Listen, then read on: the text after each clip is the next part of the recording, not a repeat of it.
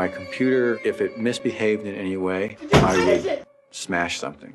I probably went through a mouse every 4 or 5 weeks. Just unplug it, and you do this, bam, let it go against the wall. We know that meth use overstimulates our emotional centers, producing powerful feelings of anger and fear, which can lead to irritability and aggression.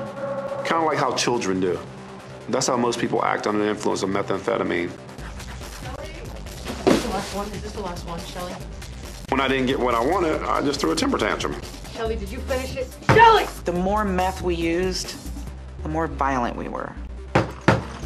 Shelly! It got to the point where violence was an everyday occurrence. Oh God, my kids had it bad. I'd get a belt to their butts. You know, leave me alone right now. I want to be alone. Don't talk to me. Don't call my name. I hit them with the belt for bugging me.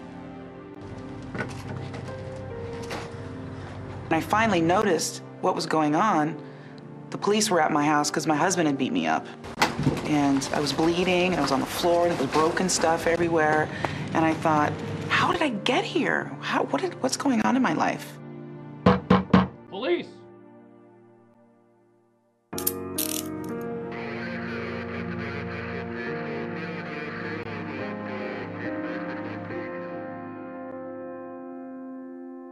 When we stop using, take care of our bodies, and apply the tools we've learned in recovery, our brains also heal, and aggression quiets down.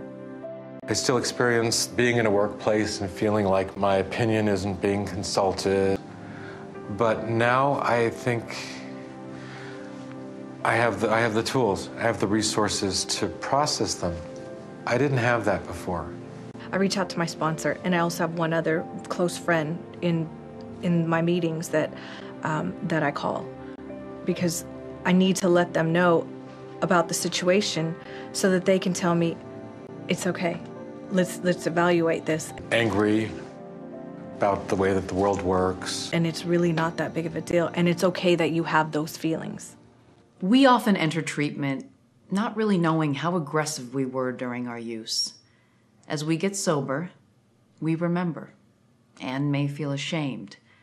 With meth, aggression is a result of changes to the brain. This does not excuse the hurt we cause others, but it can help us understand what was driving the behavior.